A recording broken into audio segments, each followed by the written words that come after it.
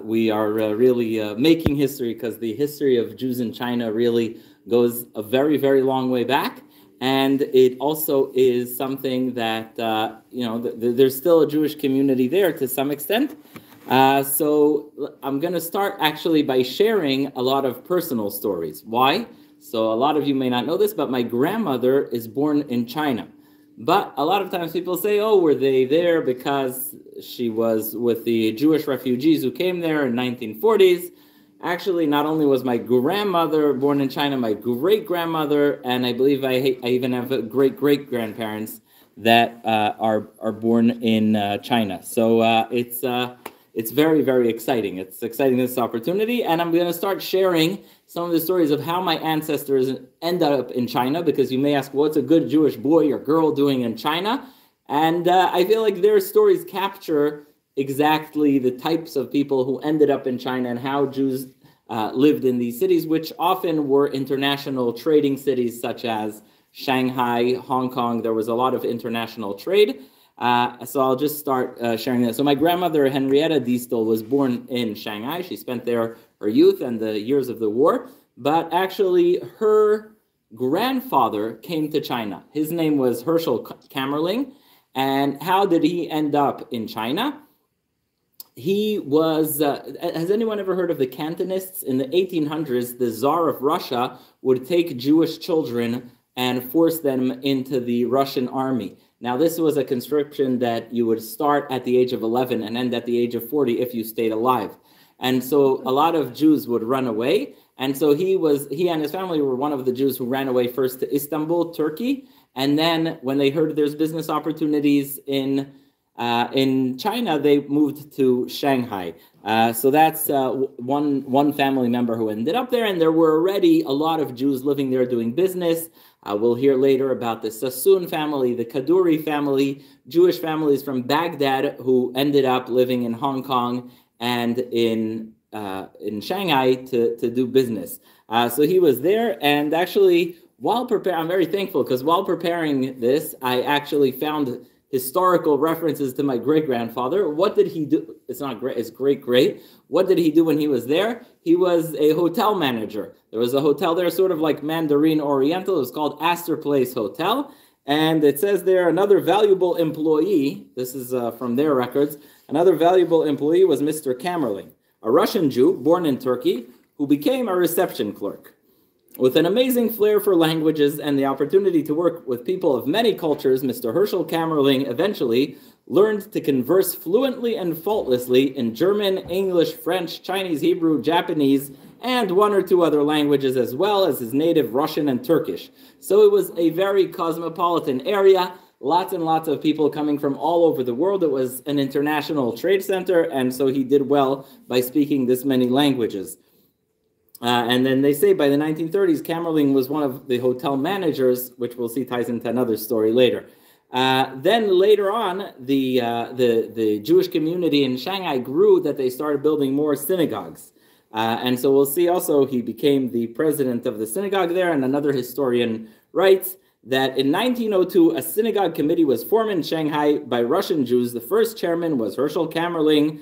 And the first Ashkenazi synagogue was inaugurated in 1907. Why is it the first Ashkenazi synagogue? Because the primary community in China at the time was the community of Iraqi Jews, the Sassoons, the Kaduris, who came either from Baghdad or from India, where they also had a lot of business. And so that was also something that brought people. Interestingly, his wife, my great-great-grandmother, her name was Chana Rivka, and she was from a Lishansky family. I don't know if anyone ever hear of the Nili Underground in Israel, the ones that spied for the British against the Turks.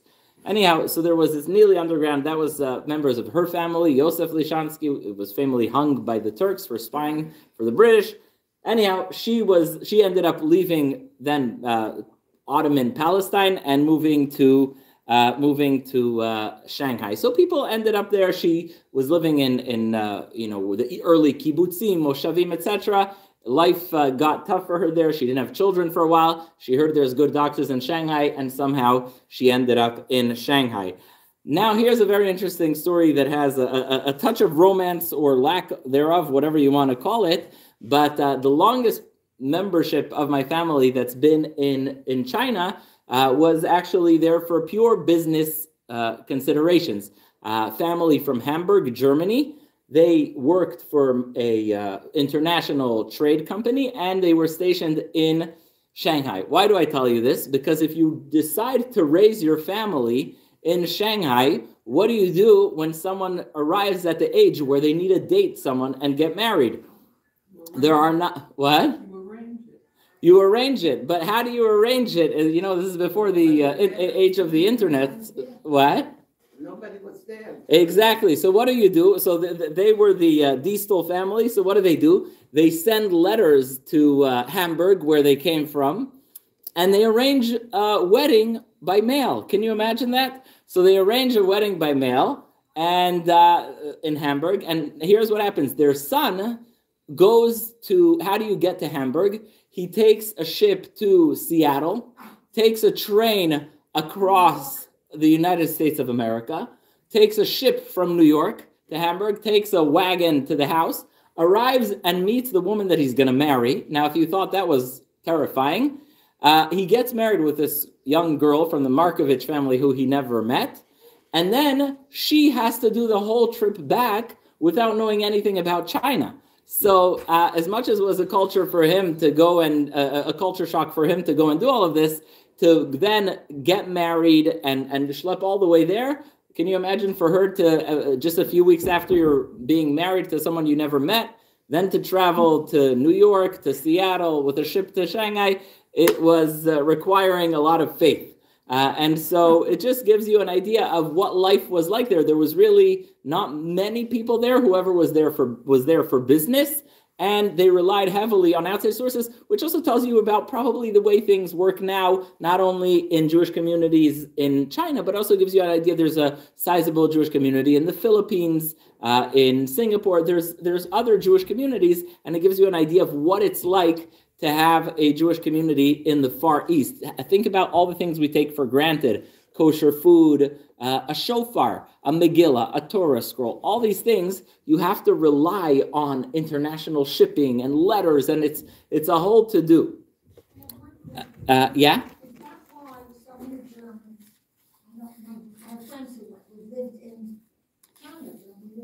I'll get to that. Yeah, China during the war was a different story, but I'll give you another idea. I'll get there. But my great-grandfather, interestingly, who was born in Shanghai to a German Jewish family, very assimilated, he went back to get his education in Berlin. So even though they lived in Shanghai, their environment was German, and he went to the University of Berlin. And this is a really, really profound story because it has a lot of implications. He goes, and in 1929, while he's in Berlin, Hans Diestel listens on the radio to a speech by a charismatic politician who's a bit on the fringes, Adolf Hitler. And he hears it, and this is very profound. He hears this speech by Hitler, and he says, I'm not sticking around for this. In 1929, he packs up his suitcases, and he goes to Shanghai. What does this teach you? It teaches you how little anti-Semitism they had in China. With all the troubles that there are with China today and that there were back then, anti-Semitism is not one of them. They did not know what anti-Semitism is. China, India had very, very little, if any, anti-Semitism. And so when he endured this in Germany, he's like, I'm not staying there.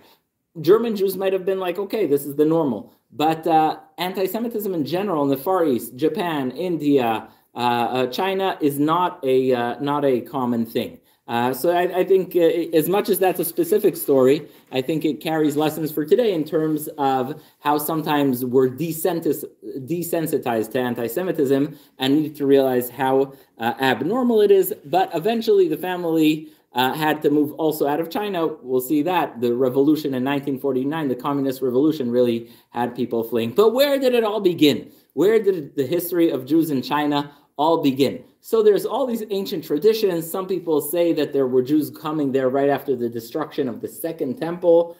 And there's actually an account of a fellow who lived in the 9th century named Eldad Hadani.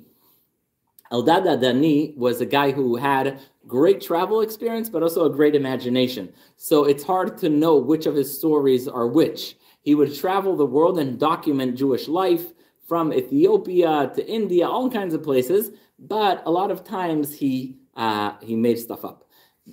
At the same time, also, a lot of his focus was a focus on the 10 lost tribes. And we'll see that the Jews in China, when they lived there, they were not referred to as Jews. They were referred to by the locals as, I can't even pronounce it properly, but basically Israel without the R, right? So they referred to it as the people of Israel. So this Eldad Adani in the 9th century believed that the 10 lost tribes that were lost in the time of the First Temple ended up settling in all kinds of places, one of which is China. So in terms of his halachic rulings and Jewish law, we don't rely on him, but in terms of just the fact that he acknowledges that there are Jews in China, that's an important thing. The very interesting piece of literature. Is everyone familiar with the idea of the 10 lost tribes? Basically, during the First Temple, why are we called Jews? Because we come from the tribe of Judea. But what happened to the tribe of Reuven, Shimon, Yisachar, Zevulun, Dan, Gad, Asher, Naphtali? Where are they? And so during the time of the First Temple, they were expelled by the king of Assyria.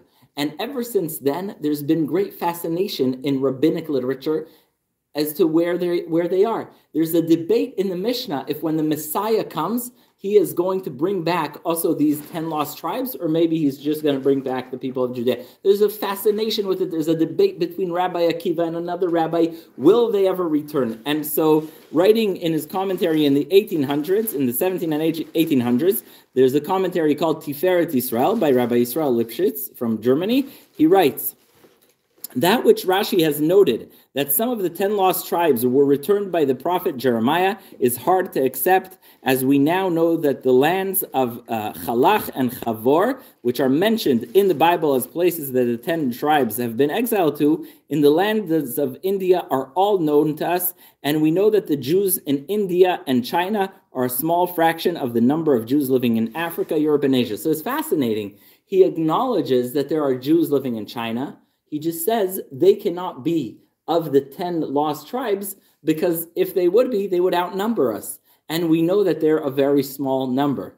So he acknowledges there are Jews in China, he acknowledges that they're a small number, and he acknowledges that it's unlikely that those Jews come from the 10 lost tribes, because otherwise they would outnumber the rest of the Jews. And so he goes on, he speaks about the Jews of China, Ethiopia, and he says that it's about them that Rabbi Akiva and Rabbi Elazar disagree as to whether they'll be redeemed in the Messianic era. And even though some of them are idol worshippers and Judaism has been forgotten from them, nonetheless, the belief is that they'll be returned. So you have a mixture of the history and the, theology of it. Will they come back? Are they all there or only some of them there? Who are the Jews that are in China? Are they Israel or are they from Judea? So it's just interesting to note in how many early sources it's mentioned that there are Jews in China. Now, from a more academic perspective, if you take a look, is anyone here familiar with the Silk Road? Who knows about the Silk Road?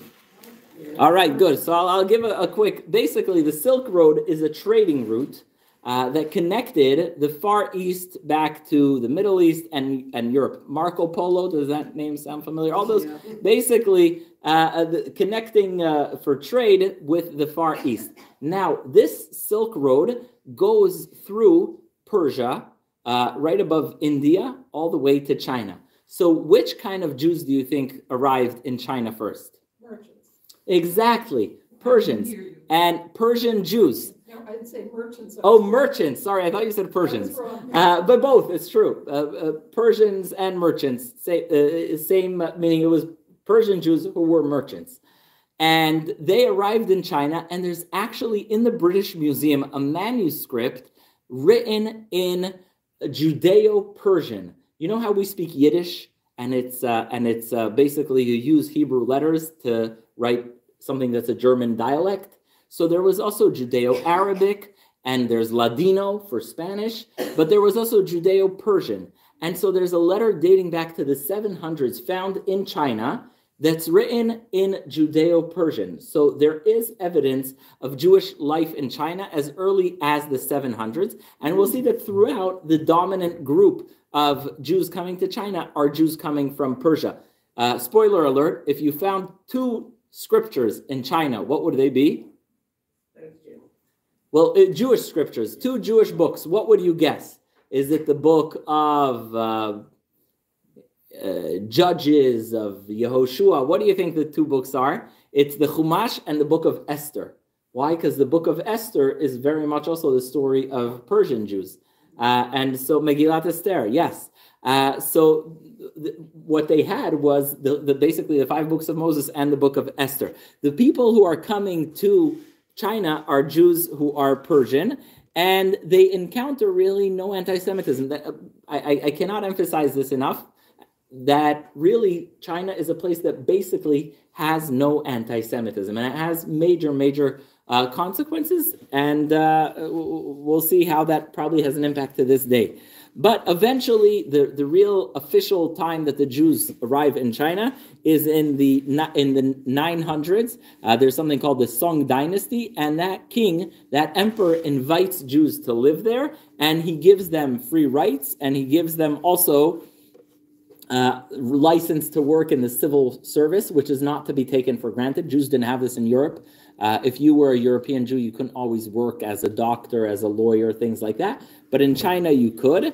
And so he invites the Jews, and the capital of the Song Dynasty is the city of Kaifeng. Has anyone ever heard of the city of Kaifeng? So the Jews of Kaifeng are the oldest group of Jews that lived in China, and these are Jews that become Chinese. He gives them the right to have Chinese last names. He allocates, you know how we have Goldberg and what are the basic Ashkenazi names that you have? Greenberg, Levine, things like that. So basically, the Jews were allotted a few names. So in China, the same thing. So if you're not a Levine or a Schwartz, in China, there were 8 names: Ai, Shai, Gao, Jing, Li, Zhang, and Zhao. These are 8 names that are given to Jews that they can have as their last names. It's interesting. The Jews there have a pretty vibrant community, but they do something that will bring them apart from the Jewish people for eternity. What is it that they do that brings them apart from for eternity?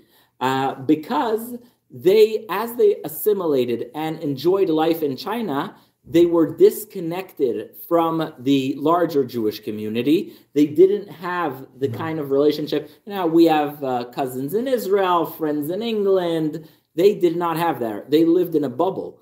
And so there was no exchange. You couldn't get a shofar and you couldn't get a matzah from another country, etc. And they started assimilating and they switched. How do you decide who's a Jew today? You follow matrilineal. You go by the mom, matrilineal descent. They changed that, and that changed everything. They changed it over where if you marry, as long as the father was Jewish, they decided the kids were Jewish. So the men married Chinese women, and in many cases they would have a Jewish wife and then another 2 or 3 Chinese women, and that breaks them from the rest of the Jewish people because Jewish tradition has been following the mother.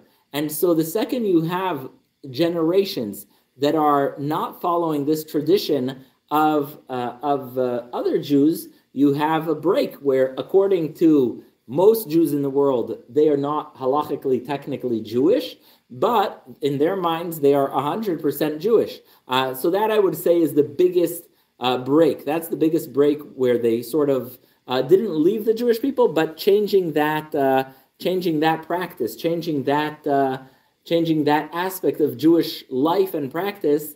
You know, if you change what's kosher, what's not kosher, it's terrible, but it doesn't cut off the Jewish continuity aspect in terms of the way the Jews in the world do it. If you decide that someone doesn't matter who the mom is, that kind of is hard to overcome. But you'd be surprised, they still have a very, very devout Jewish community. They read the Torah, they build a synagogue, and they have scriptures, they have a rabbi. It's similar to Spanish and Portuguese Jewry. in the sense that the rabbi's biggest qualification is being able to read Hebrew or being a chazan. That's what they needed the rabbi for, because they didn't have that. So they have a rabbi, and they build a synagogue, and this synagogue actually existed until very late on. Yeah.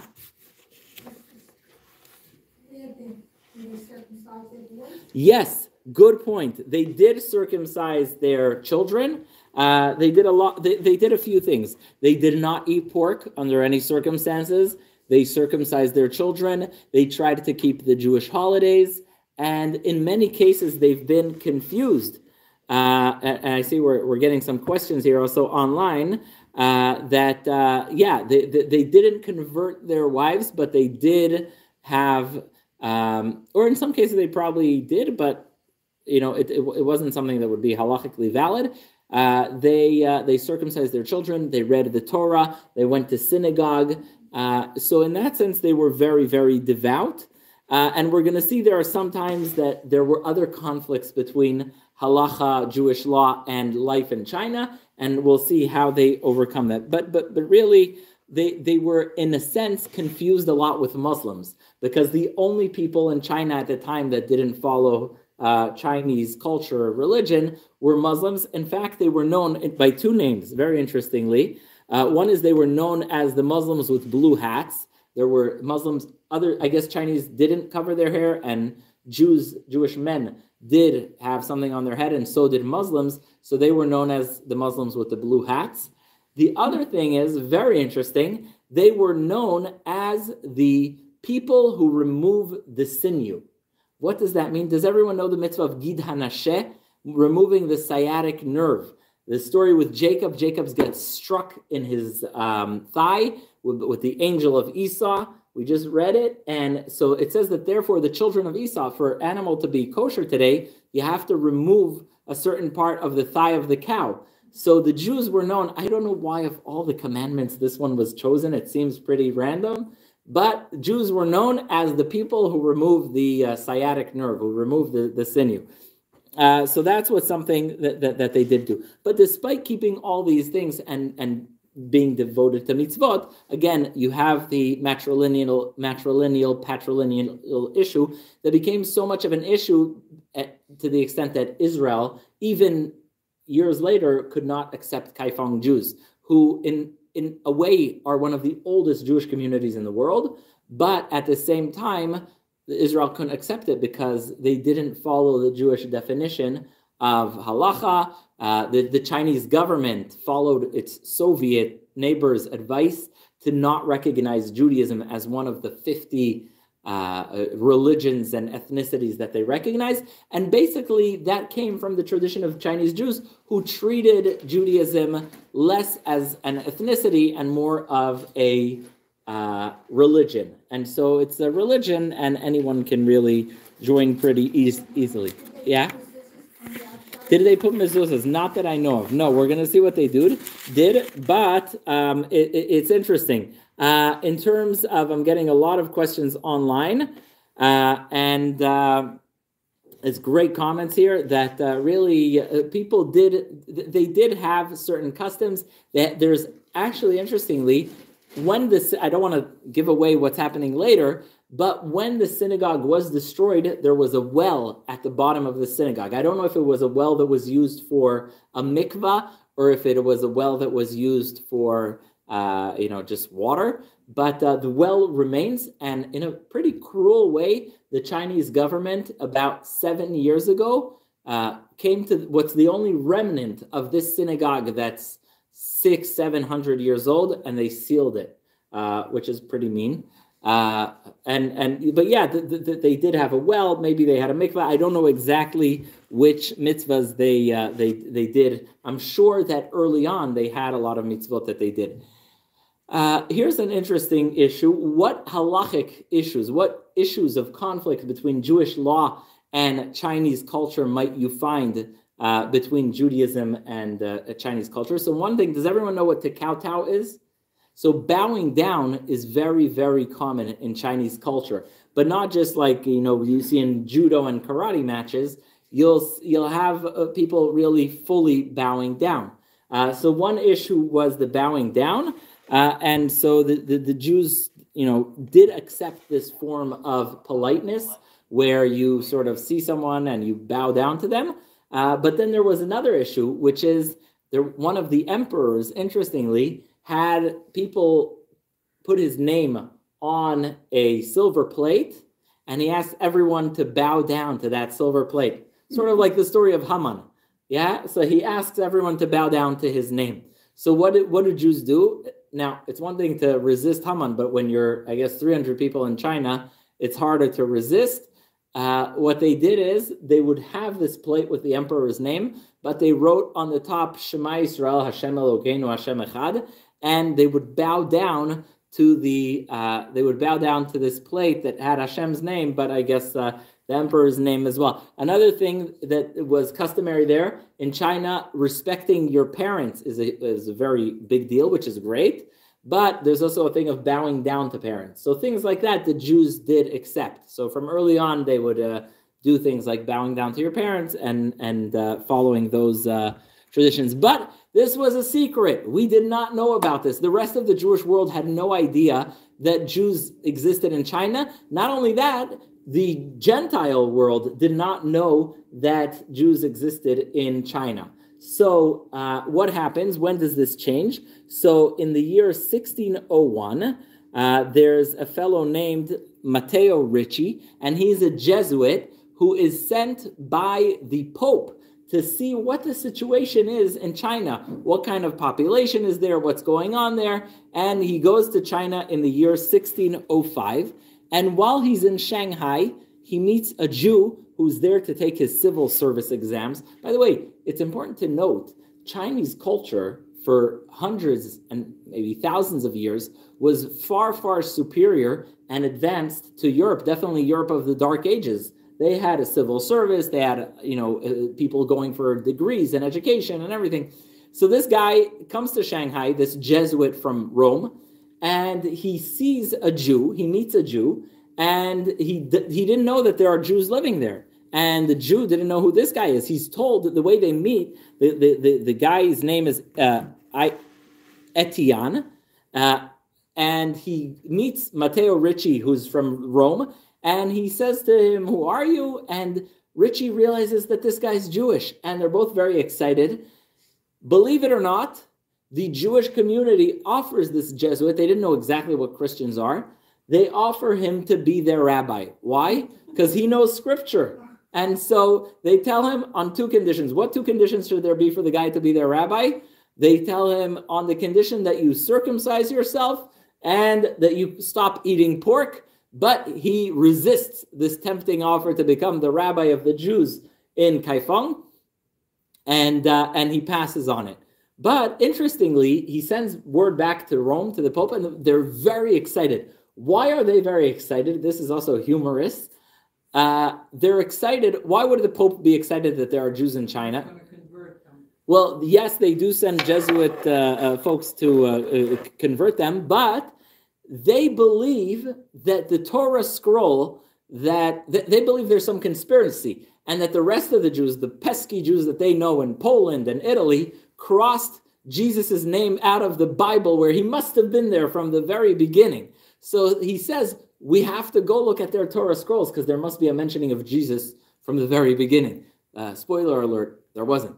But that was one of the reasons the Pope was excited to see these Jews, because he said, let's see if they have any mentioning of Jesus, but they didn't. So it's interesting. The Kaifeng Jews became closer with the Jesuits than they did with the Jewish world, because this is the first outside contact that they had, and so they were very, very excited. Now, at the same time, the Kaifeng Jewish community sees a major, major, major decline, and eventually in the early 1800s, you have what's called the fall, I would say, of the Kaifeng Jews. In 1860, there's something called the Yellow River. It floods, and the synagogue is destroyed. About 15, 20 years later, the rabbi dies, and that is the end of Kaifeng Jews as we know it. Today, there's still a very small group, but that's pretty much the end. And I just want to emphasize this so much. Why? Because even though they had Torah scrolls and they had There's actually like a big, large stele that they have with the inscriptions of their history. The second they lost the ability to read Hebrew, the second they lost their synagogue, their rabbi, their communication with the world, that was pretty much the end of the community. And I know for me that's a shocker. Why? Because sometimes I say this on the high holidays. You know, maybe if you want to say a prayer in English, say a prayer. We underestimate the value of Hebrew. The second they didn't have a community where someone, at least one person, knew Hebrew, that was pretty much the end. The second they didn't have a synagogue, that was the end. They survived for many hundreds of years. But the inability to have one person that reads Hebrew, that reads the Torah, that sealed their fate. And to me, that's something fascinating. So as much as we can learn from Chinese Jews about the ability to persevere and survive, we also learn the importance of the lack of literature, education, Hebrew, connection to Jewish communities, synagogue. The community its fate is sealed, and I think that's, to me, a very, very powerful lesson in terms of Jewish life today. And we're lucky that we live in a world where even Jews who live in, say, Singapore and Hong Kong and far places, they have, with the internet and other things, they have the ability to come and be in touch. I just want to, there's so much to cover. I hope I get to everything, but I just want to read to you a letter that's so beautiful. As the Kaifeng Jewish community is declining, they sell their Torah scrolls, which is against Jewish law. You're not allowed to sell a Torah scroll unless it's for two dire reasons.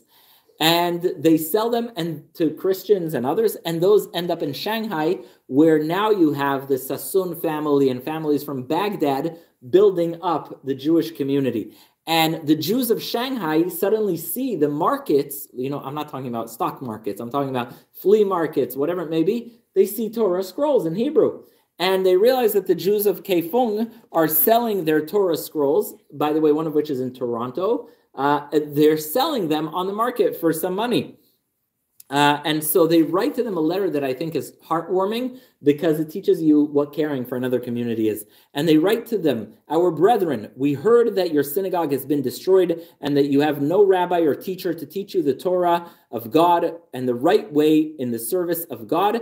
And now you have forgotten everything to the extent that you sold your Torah scroll that remained with you. And recently we have seen here in our city, Shanghai, among the people who are not Jewish, Torah scrolls that were bought from you 3-4 months ago, and we heard you." Now, sometimes we reprimand people, right? So the Jews of Shanghai are obviously mad that the Kaifeng Jews are selling their Torah scrolls.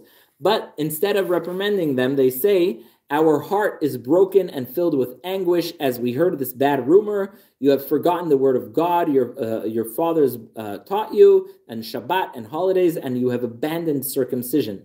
Therefore, we've been awakened to help you, and we have sought to send messengers from our people to see what this is all about. We yearn to help you." And they offer to send them financial help. They offer to send them teachers, whatever it may take, money to help them. I think it's just a beautiful lesson about when you see a Jewish community struggling, sometimes it's easy to reprimand. It's harder to put your money where your mouth is and to say, look, if you need anything, if you need help with anything we can do, we are here to help you.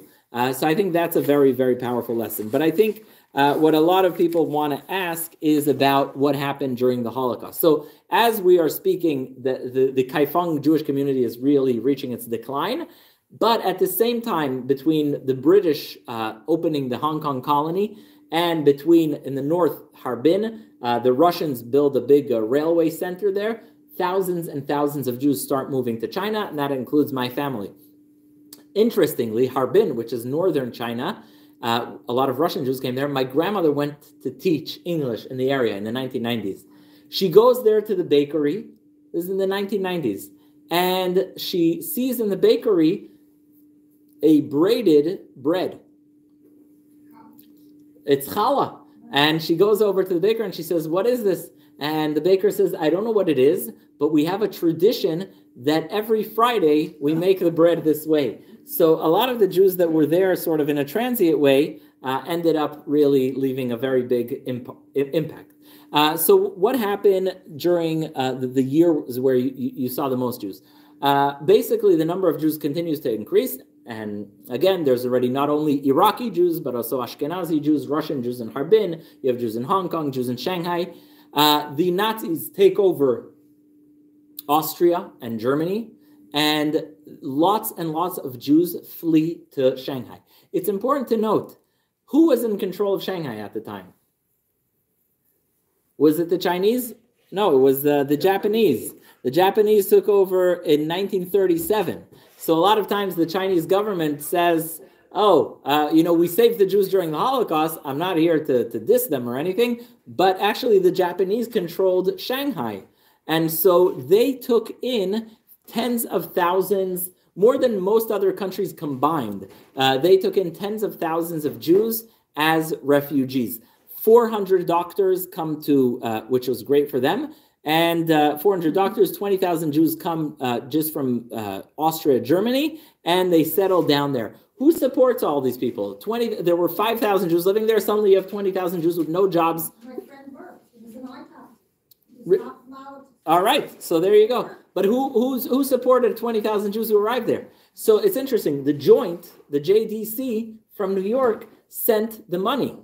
But in 1941, once you have Pearl Harbor, then there's a boycott. You can't send a single dollar to Japan. And so suddenly all of these people are stuck. That's when really the families of Sassoon, Kaduri, and other wealthy Jewish families in the Far East really step in. And also there's other American Jewish organizations that tried to bypass the American laws to support the poor Jews that were there. Yeah? My friend who lived there and was on mitzvah there, Mm-hmm. he said that once Japan came into China, the soldiers started breaking the women into Terror, but that wasn't a uniquely Jewish situation. But you're right. The Japanese soldiers ravaged China in a horrible. My grandmother lived there at the time, and it was enough. You can shiver if you hear of the stories of what the Japanese soldiers did. Horrific acts of barbarism. Now, interesting to note, though, as much as we can criticize them, the Japanese, for what they did, they were pressured by their ally. Who's their ally? Hitler. They are pressured throughout the war to apply the final solution and to mass kill all the Jews. There's a famous story. The Japanese governor of Shanghai calls in the Jewish rabbis, and he asks him, because there's really, the Far East is pretty much free of anti-Semitism. He asks him, what's the story with these people? Why are they wanting to kill you all the time? The rabbi was very wise, and he looks at him and he says, you know why they want to kill us? Because we're Oriental. Because we're from the Middle East, we're from the East, and that's why the Germans want to kill us. And that resonated. And the Japanese, did not kill the Jews there, and also they let more refugees come. Another interesting thing is they put all the Jewish refugees into a ghetto in 1941. Now, my family, because they were not refugees, because they were there from earlier, they lived outside of the ghetto, and they lived in a German area, which was very unpleasant because they were mixed with the Germans throughout the war, but they were Jews. And so they used that. Sometimes my great-grandmother would smuggle food. They had to smuggle food to the ghetto. There were really, those were very, very tough years. My grandmother didn't speak so much about them, but those were really horrible years. But you have to note that the Japanese did not cave in terms of mass killings of Jews. They didn't do that. Another interesting and famous story is the story of the Mir Yeshiva from Poland. Sugihara, we honored him in the synagogue a few times. A Japanese diplomat to Lithuania issued visas. He couldn't give citizenship to foreigners, so he issued visas to Jews in Lithuania, transit visas to Karachi, and then they went to Kobe in Japan, and then they were sent out of Japan, and they ended up in Shanghai. But tens of thousands of people were saved because of this guy Sugihara, who on his own initiative ended up giving visas and letting Jews into China. There's a few very interesting folks I want to talk about. There's a guy named Tugun Cohen, a family friend. I would go to my grandmother's house. She said, this gift is from Tugun Cohen. This is a guy, I'll give you a brief history of the man, and you'll see how you get the name. It's not a Chinese name, it's literally spelled out, Two-Gun Cohen. And he was a macher, as they would say in Yiddish. He was born in Poland. The family moved to England. He was a troublemaker all his childhood. His father sent him to a tiny farm near Saskatchewan in Canada. And one day when he was in this town in Canada, there was someone who was beating up on a Chinese person. And because he was involved with boxing and gambling and God knows what, he was strong enough and he beat the guy up. And since then, he became a hero among the local Chinese community. And there was this new leader in China called Dr. Sun Yat-sen, and he was advocating for building, a united Republic of China. And so this guy, Two-Gun Cohen, also started hanging around with him. Eventually, he goes to China. He becomes his personal security detail. Nobody knows exactly how important he was because he always would exaggerate himself. You never knew if he's just a security guard or a general, but he used to say he's a general. But he actually helped sort of the founding fathers of China and is very, very respected. One day when he was protecting the Chinese leader Sun Yat-sen, he was shot with a bullet that scrapped his hand, and he said, wait, what if my right hand goes? What do I do then? So that's when he started training his second hand to shoot a gun, and he would always walk around with two guns, hence the name Two-Gun Cohen. How did he know my family? Well, I just discovered recently because it said that he hung around a lot the Astor Place Hotel, the hotels in Shanghai. And if you heard early on, my great-great-great-grandfather, Herschel Kammerling, was the manager of the hotel. So between two Jews in Shanghai, you should know one another. But there are other Jewish people who became really founding fathers of the Republic of China. Now, it's interesting with this Two-Gun Cohen, he seems like a fringe guy, but the Chinese, when they were establishing their country, they had him come with them to lobby the British Empire in London and America in Washington. And he told, he was a very flary guy. It's like, sure, no problem. You need to meet the president, Congress, I'll do it. But he actually told London and DC to listen to these people. And who knows how history would look even today with all the tensions we have in China, if London and Washington would listen to him and say, look, we need to build relationships with these guys. Instead, they dismissed them, so they went to a bit north to Stalin, which we're still suffering from to this day. But there were other Jewish doctors who helped establish the Chinese health service, and there's really, really a lot to say. I would say that the biggest lessons that we can learn from the history of Jews in China, which again goes back 1400 years. First of all, the importance of connection to the rest of the Jewish world. You can survive 100 years, 200 years, but you need to be able to connect with other Jews, whether it's for ritual purposes, educational purposes. You need to have contacts with Jews in other communities. The other thing I would say is the fact that you have anti-Semitism or don't have anti-Semitism does not spell the fate of a Jewish community. India, China, Japan are basically anti-Semitism-free zones.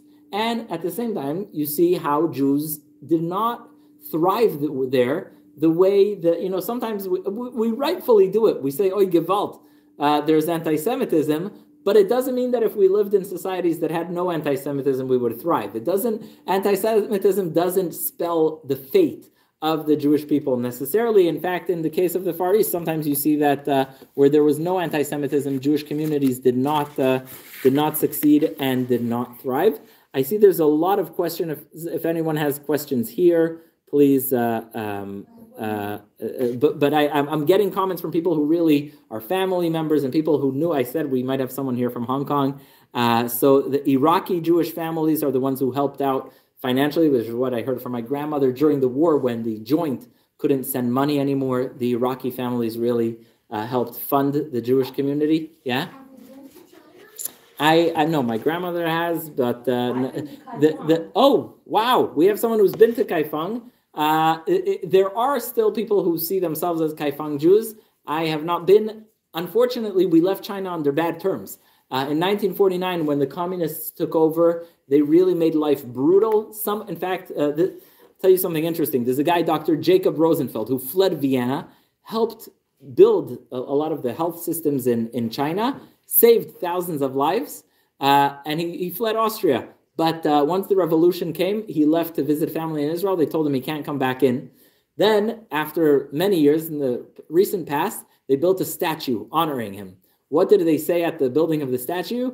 Jacob Rosenfeld, a testimony to the friendship, to the Sino-Austrian friendship. Now, both Austria and China were countries that betrayed him because China didn't let him back in and Austria had the Nazis. So sometimes the statelessness of Jews impacted them in that way. But the Chinese consulate sends people to his grave in Israel every year. There's another guy, Richard Frey, who became a member of this Central Communist Party, but he helped build the NIH of China. There's Jews who really did a great deal for modern day China or China as we know it. Yeah? Are there Jewish communities in China now?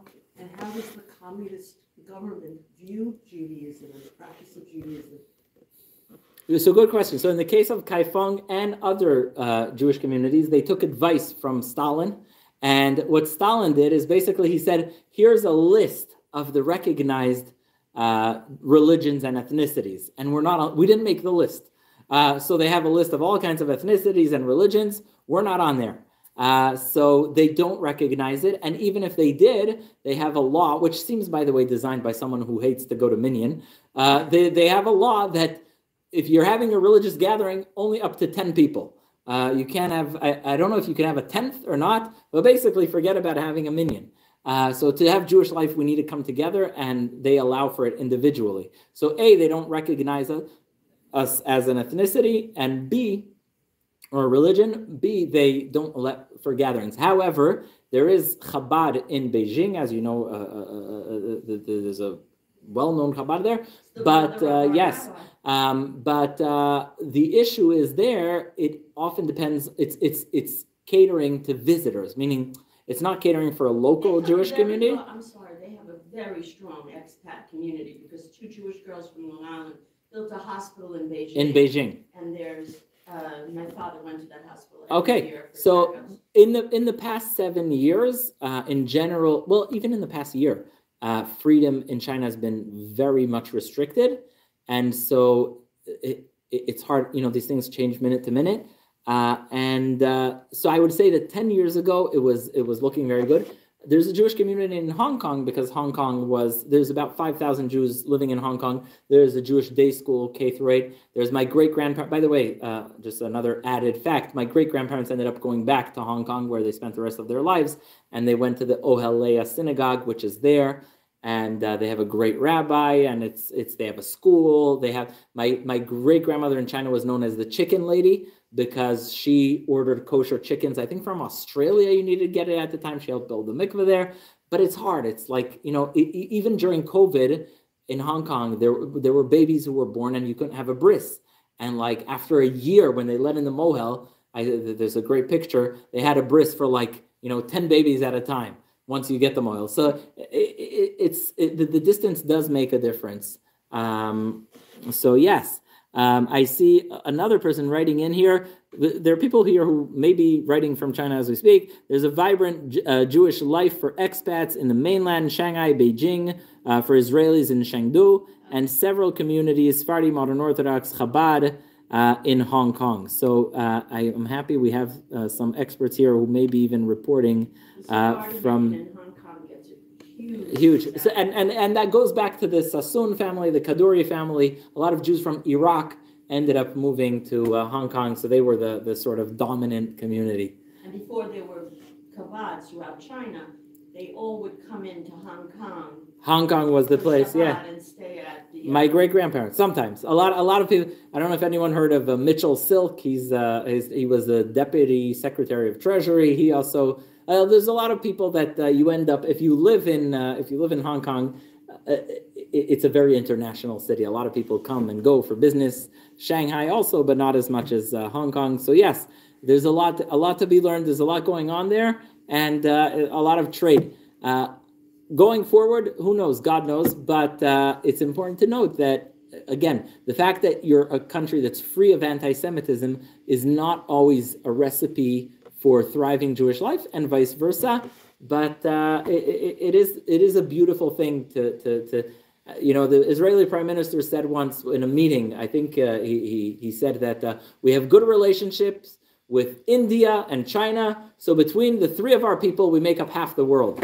But if you look at our sizes are very, very, very different. I once had a guest from India over on Shabbat, wasn't Jewish, and I said, what percent of the world do you think is Jewish? He said, it must be 20%.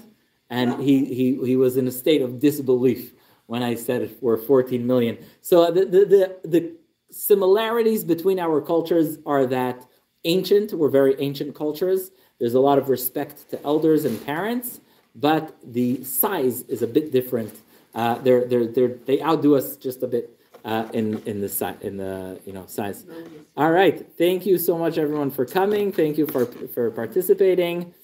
And my father helped build the museum thing in